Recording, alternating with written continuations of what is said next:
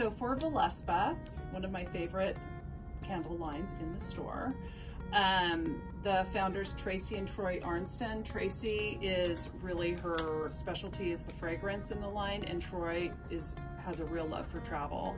So they really bring that into all the influences when they're creating a fragrance.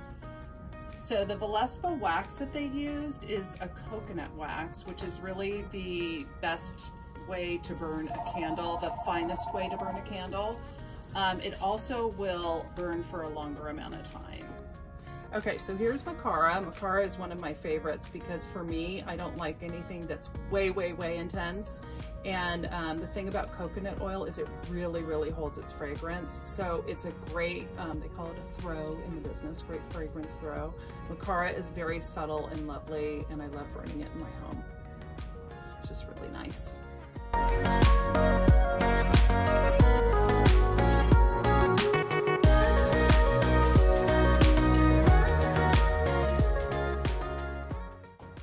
Okay, so Himalayan, founded in 2004, same year as Kingfisher.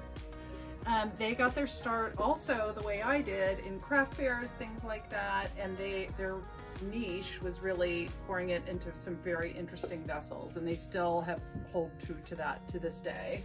So like if you see like in this wood they use, or this mercury glass, it's just so perfect for repurposing, and it's all a soy wax blend, and it burns super clean.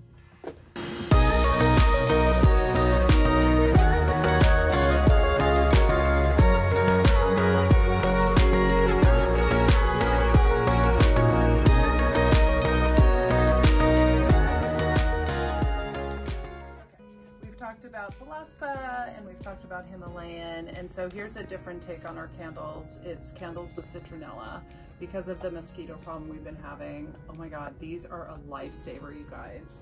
And I featured these in repurposing because it was super easy to do and fun.